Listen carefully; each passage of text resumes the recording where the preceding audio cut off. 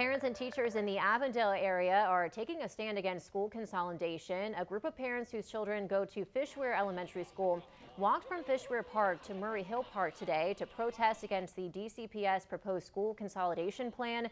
Students at Fishweir Elementary would go to Ruth Upson Elementary in Murray Hill if the schools are consolidated. Parents and teachers are concerned with safety since some students would have to walk further to school if Fishweir is closed. Mostly I think that children just want to feel safe and secure in their neighborhood schools, and that's what we have now, and that's what people really want to keep. That's what I'm hearing. Fishweir is one of 10 elementary schools being considered for consolidation, and Duval County Public Schools is hosting 6 more public forums where you can learn more and ask questions about possible changes coming to DCPS. The next meeting is June 10th at the school district headquarters on Jacksonville South Bank.